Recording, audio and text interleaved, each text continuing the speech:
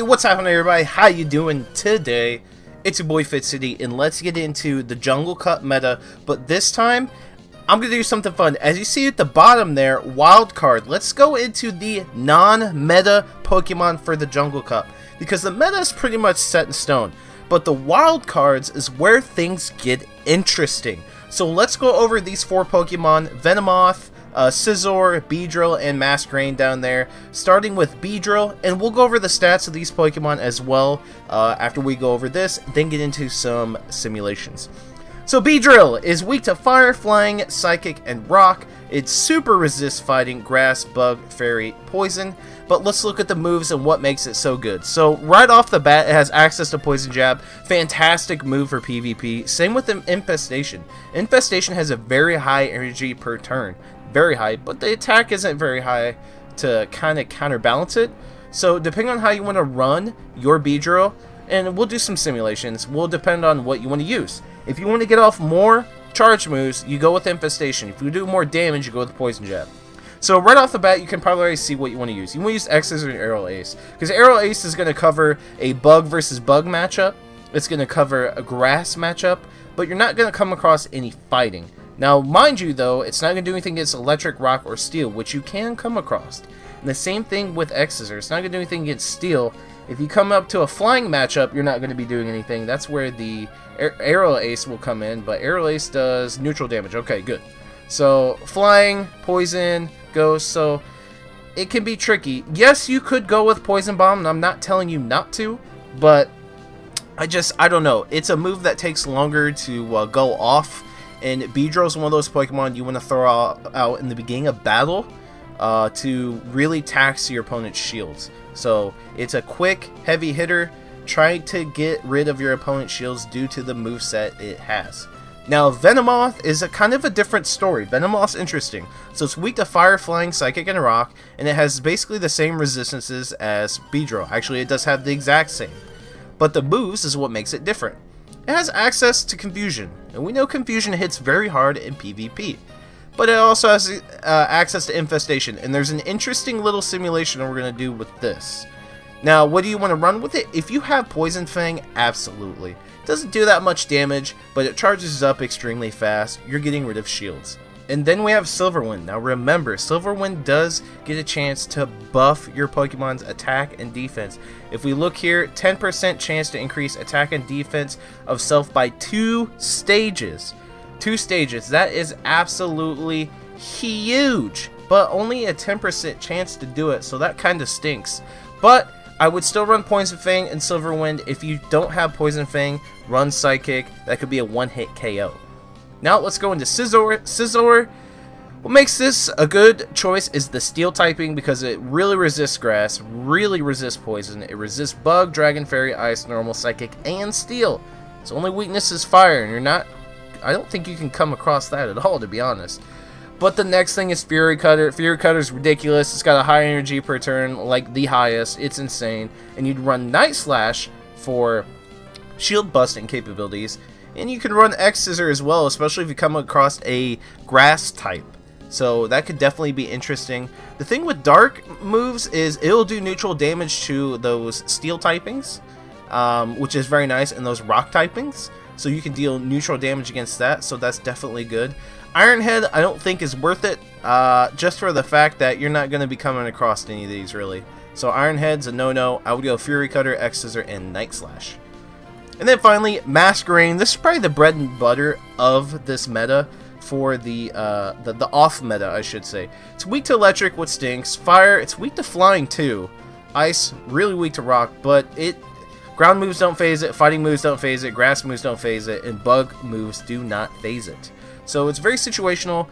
Again, Infestation, great move. Air Slash, fantastic move as well. It deals a lot of damage and has a good EPT. And then this is where things get interesting. Both Ominous Wind and Silverwind, like we just went over, has the chance to increase in attack and defense by 2 stages. Now it's a small chance, but that's a chance that you're willing to take, right? Well, here's the thing. With Ominous Wind, you're doing the neutral damage against anything you go up against in this cup. That's kind of a big deal, right? Especially with it dealing decent damage, that's kind of a big deal. Especially if you get the buff, that's even a bigger deal. Now, Air Cutter definitely has its place. It doesn't power up too quickly, but it's not a bad move. It kind of reminds me of Sky Attack with less power. It will do super effective damage to Bug and Grass, but not very much against Electric, Rock, and Steel. So here's the deal. If you want to run Masquerain, and I think you should definitely try it out, you have to run Ominous Wind, and then choose between Air Cutter and Silver Wind. Depends on what you're going after. So, without further ado, let's go into the stats of these Pokemon. Venomoth is the one that's I'm cutting off right now because I always cut off Pokemon with my camera. But Venomoth is a bug, and we're going to use 100% IVs for just the overall easiest and best comparison. There are better IVs. 15, 15, 15 gives Venomoth a level 25 at 1487 CP. Attack of 129, which is not bad. Defense of 105, which is a little low, and a stamina of 124, which is not bad. Anytime you're in the mediocre range, that's actually really good. Next up's Beedrill. 15, 15, 15 lands at a level 28 at 100% IVs. 1477 CP, a 130 attack, which is not bad. Defense is a little bit lower, but the stamina is only up 1. So both Venomoth and Beedrill are pretty much the same Pokemon. Then we go into Masquerain. At 15, 15, 15, level 23, 1492 CP. The attack stats even higher. The defense resembles Venomoth, but the HP is down a little bit. So Masquerain, out of the 3 that we've just covered, will deal the most damage. But of course, we still have to cover Scizor with that Bug and Steel typing. That Steel typing is a big deal. 15, 15, 15 at level 17, 1457 CP. The highest attack out of the 4. The highest defense out of the 4. But also the lowest HP out of the 4. So, it's, Scizor hurts, especially with that Night Slash dealing neutral damage to pretty much every typing. I think it is every typing, right? Let's go ahead and double check that. Neutral damage to every typing in this league. Yes, because you're not going to come across any Fighting, Fairy, or Dark types. I don't think so. Nope, you won't. Well, we can just go over here. No? Well, okay. You come across Fighting. I keep forgetting about Heracross. Heracross is kind of an interesting Pokemon because not everybody has one. But I guess you could come across it. But the thing is with Scizor, then, if you come across that, you could use X-Scissor, right? I guess not. That's interesting. So, obviously, Scizor's going to lose to Heracross anyway. It's a Steel type, and you want to run fighting moves on Heracross to begin with. So, we went over the stats. Let's go over some simulations. So, first off, I want to go with Venomoth. Let's go ahead and Venomoth. There we go. And we're going to go up against Vigoroth. And this is interesting. So, Vigoroth, you want to run Counter, Body Slam, and Brick Break, me personally. Let's just go with Psychic. So, Confusion, Silverwind, no shields. Let's see who wins. It's a tie. Well, not really. You win after you get that Confusion off. See? So, interesting. Let's just say it's a tie. So we go to 1 shield and 1 shield. Same moveset. It's another tie. So if we go to 2 shields, 2 shields, like if it's at the beginning of the battle, nobody budges at all, Venomoth takes the cake. So if we switch to Infestation, this is where things get interesting. And let's start with the 2 shield scenario. Notice you have 3 more health at the end than you did with Confusion. That's interesting, right? Well, that's because Infestation has a very much higher energy per turn, meaning Silverwind's going off a lot more than it did when it had Confusion. So let's look at the 1 shield matchup. Remember, it was a tie with 1 shields. It was a tie. Vigoroth actually wins this because Infestation isn't doing as much damage when there's less shields. Okay, so no shields. Vigoroth should win, right? Well, let's see. It does. So, very interesting. If you want to run Infestation, you win with 2 shields no matter what. But if you run Confusion, you tie, basically, in every scenario except for 2 shields. So that's interesting, right? So that's Vigoroth. Then let's look at Heracross, right? Heracross.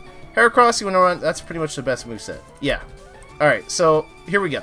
We probably want to go close combat, though, right? No, we'll keep it like it is. So let's run Heracross. No shield situation. Not even close, right? Venomoth wins. We're going to keep Confusion because using Infestation in this scenario would be kind of dumb. So we'll go ahead and use 1 shield here. Not even close. So 2 shields should be a Night-Night Heracross. It is. It's not even close. So Heracross has no chance whatsoever. So Venusaur or Venusaur shouldn't either. right? Oh my gosh. V-E-N-U. Thank you. We're on Vine Whip. Frenzy Plant. Yep, Sludge Bomb. Okay, so here's 2 shields. Not even close. Let's go ahead and just do no shields. Confusion just hurts too much. So Venomoth does just fine against Venusaur. And then here's the final one I wanted to do. I want to do Noctowl. With, okay, Wing Attack, Sky Attack. No, we're going to do Nightshade. So this is the one I wanted to see. Oh! Wow. Not even close. That's no shields, though. That's no shields. So if you shield the first one, still not even close. And Infestation will not make this any better. Just letting you guys know that Venomoth is a no-go against Noctowl. So let's go to Scizor.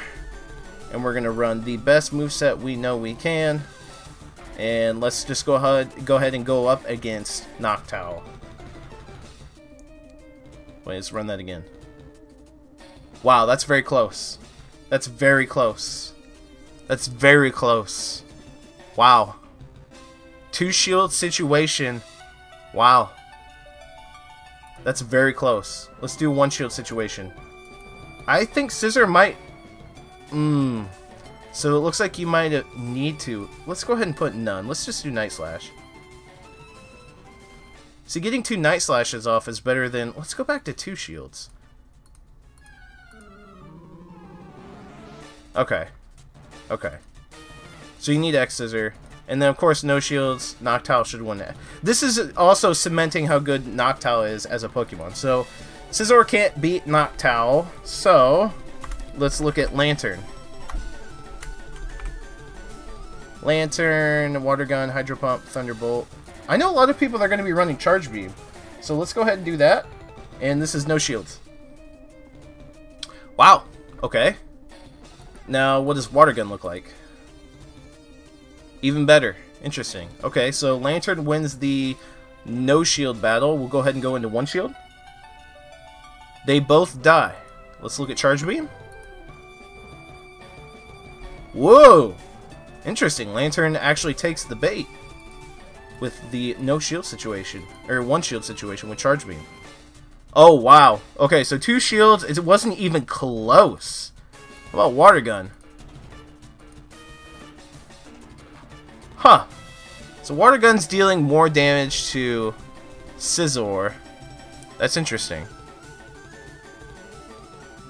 Actually, check this out.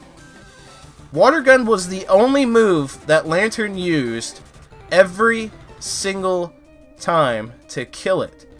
Its Thunderbolt got shielded, and it won with Water Gun alone. Wow.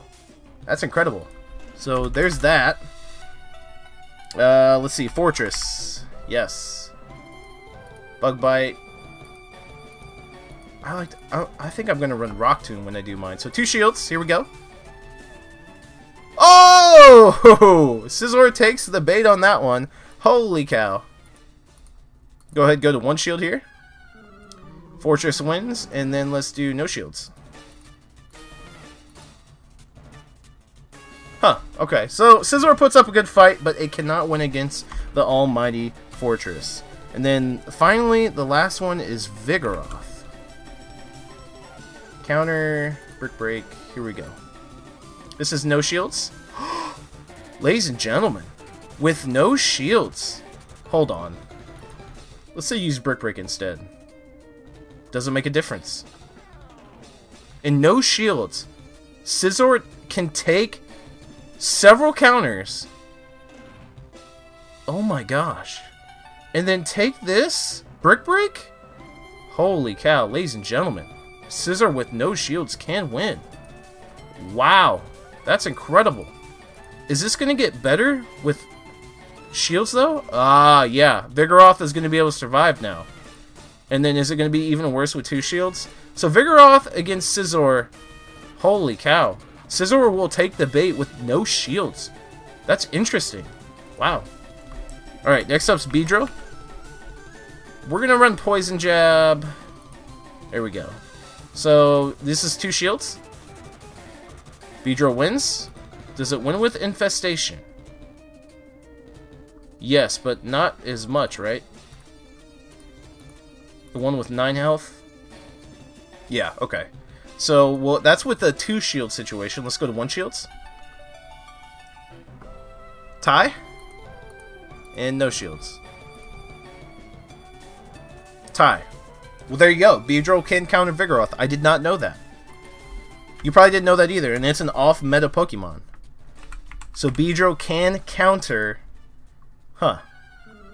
Alright, so let's go ahead and look at this one. No shields. Beedrill by a mile. Let's look at 1 shield.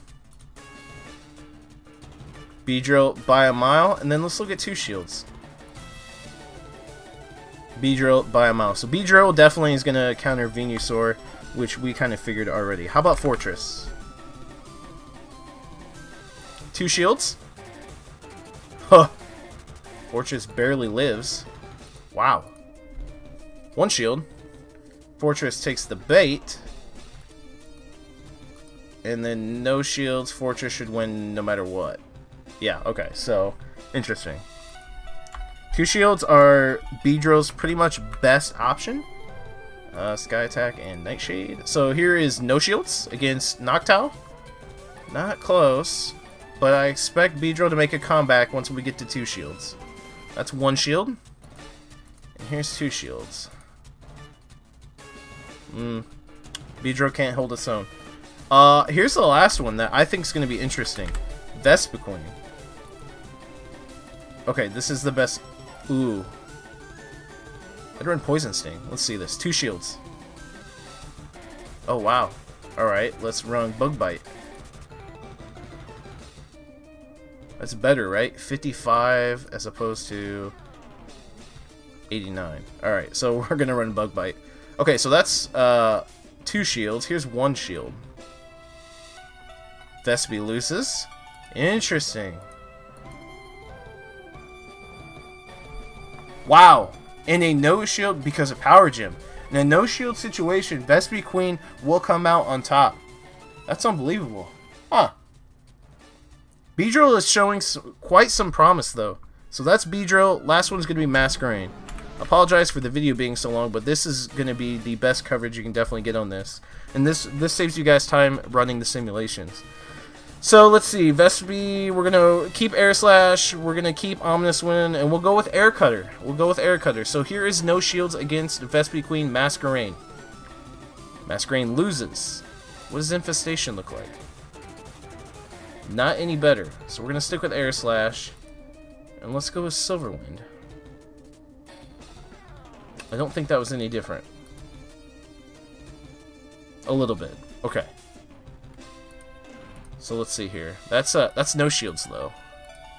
1 shield? Oh, there we go. Masquerain's coming back against Vespiquen. Alright, so no shields, Vespiquen wins. But if there's a shield involved, Masquerain's gonna take the bait. So let's look at Vigoroth here with counter.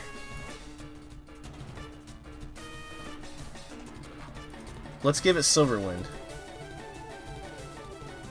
Oh wow, Vigo wins? If it uses Silverwind, but if Ominous Wind... Check that out. Ominous Wind does not do that much damage, it's Ghost. How does that work? What? Hold on.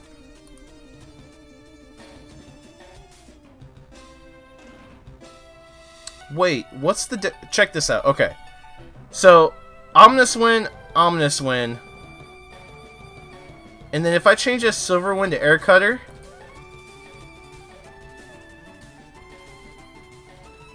I don't get it. Ominous Wind... Ominous Wind.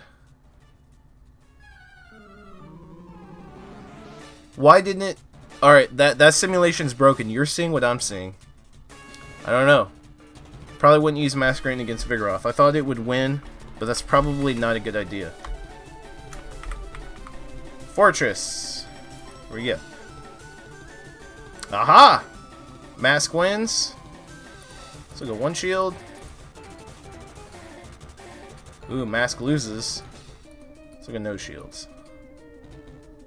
And Mask loses. Yeah, that makes sense because of Rock Tomb. That's what I would run. Alright.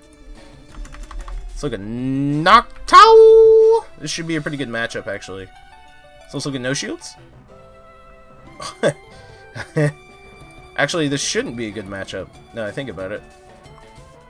It might be in a 2-shield situation, maybe? I don't know. I think that wing attack's just going to kill it.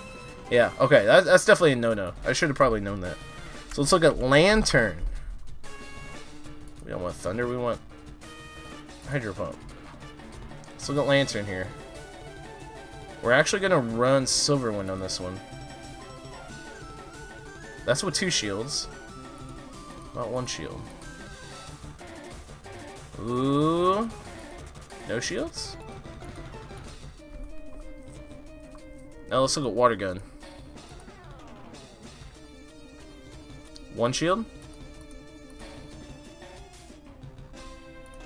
I think Masquerade's gonna win the 2-shield situation.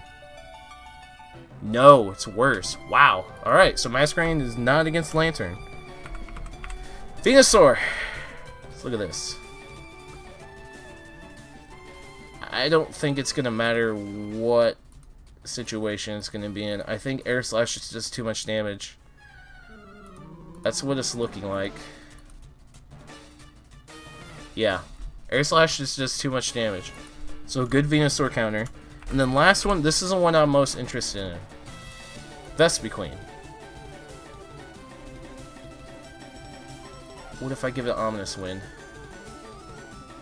Doesn't matter. Alright, 1 shield situation. Okay. Okay, so this is the last sim, right?